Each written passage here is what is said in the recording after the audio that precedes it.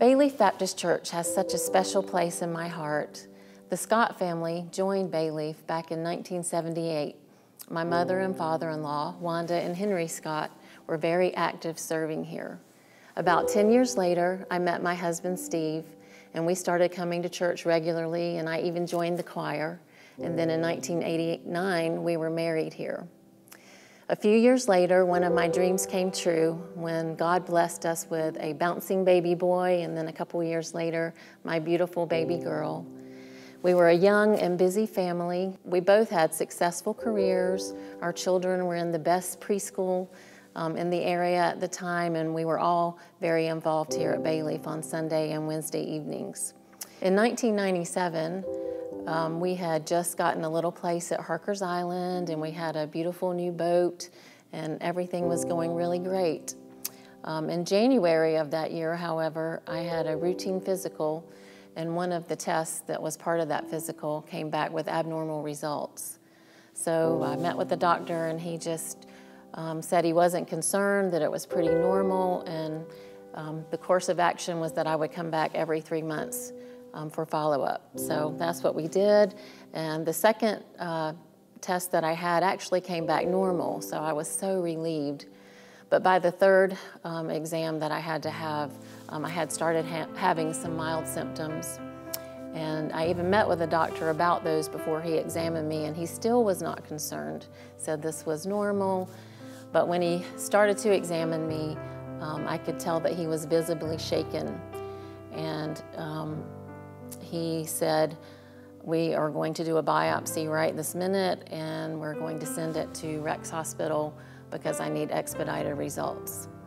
So I just committed that to the Lord, and a couple of days later, my husband and I had gone to Gastonia, North Carolina, where my sister was about to give birth to her first baby, and I was with my entire family in her hospital room when we got the call, and it was my doctor, and he said those words that no one ever wants to hear: it's cancer.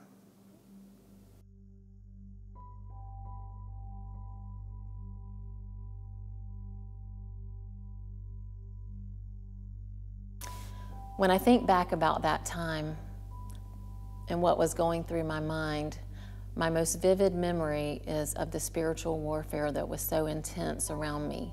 It was like the forces of heaven and hell were vying for my life.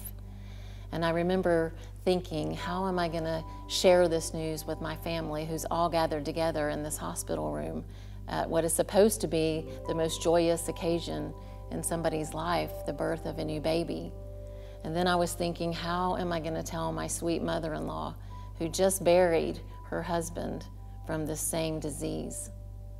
And then the enemy really tried to use the image of my husband and my 2 little children alone without me as a weapon against me.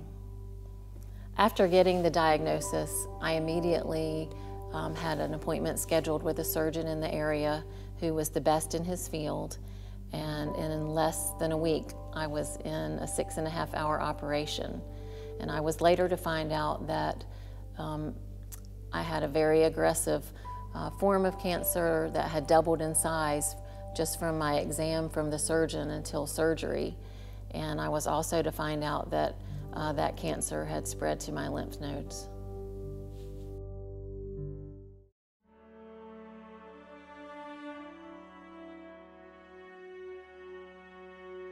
But God. The rest of my story is pretty miraculous. I'm just so grateful for the tender, loving care of my Heavenly Father, because about 2 years before this diagnosis came, He prompted me to study His Word in 2 specific areas, which were faith and healing, and I just studied the ministry of Jesus over and over and over. I began to hide that word in my heart, and I'm so grateful for that prompting, because He knew that something was coming into my life that I didn't.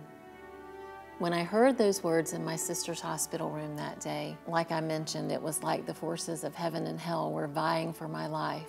But the Word of God that I had hidden in my heart came immediately to deliver me. Psalm 112, 7 and 8 says, I shall not be afraid of evil tidings, My heart is firmly fixed, trusting in the Lord. My heart is established and steady, and I will not be afraid while my desire is established upon my adversaries. As far as I'm concerned, that was a word from God for me personally and specifically. And from that moment forward, it settled me, and I never had any fear for my life going forward, even through the surgery and the chemo and the radiation that would follow. I was able to minister to my own family from a position of faith and not fear, so that they were too able to walk this journey with me, filled with faith and not fear. There were so many remarkable moments in my testimony, but I want to share with you one of my favorites, and that is the moments right before my surgery. My doctor and his team were all surrounding me. They all had on their surgery scrubs, and he asked me if there was anything I wanted to say. And I said, yes, there's two things I want to say to you. One is, please make sure you get me to sleep.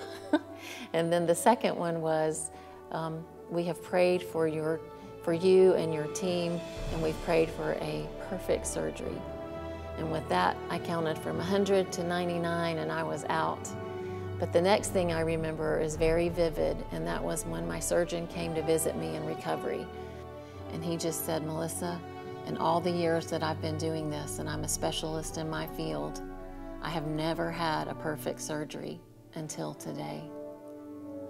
And I knew that God had performed a miracle that day. 3 years later, my doctor called me cured. He called me a miracle. I'm happy to report that 20 years later, this past March, I had another clear report. And it is such an honor for me to be able to celebrate this part of my life and this part of my journey with my family at Bayleaf Baptist Church, because so many of you were here at that time and walked with me through the fire. I am forever grateful for the faithfulness of God. He has proven to me time and time again that if I abide in Him and believe His word, that there is power in the name of Jesus to break every chain in my life.